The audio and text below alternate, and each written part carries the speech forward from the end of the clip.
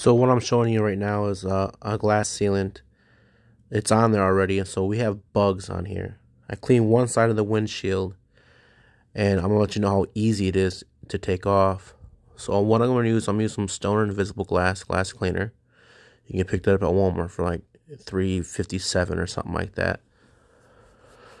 After you spray it on the windshield, you can just take a towel, and I have a glass cleaning towel, and it's from the rag company. It's Dry Me a River, I believe that's the name of it.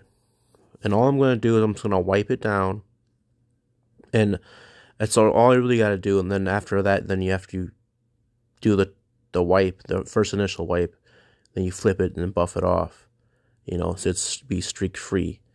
Now in this video I'm doing it with one hand, so I could have done a better job cleaning it, but just purpose of the video, I just did it real quick. And also I didn't have to scrape any of the bug residue off at all, so that's nice. A lot of times when you're cleaning your windshield, that stuff doesn't come off. But then also, after having the glass sealant on, you'll have some hydrophobic properties, and this is what the result looks like when you're done applying it.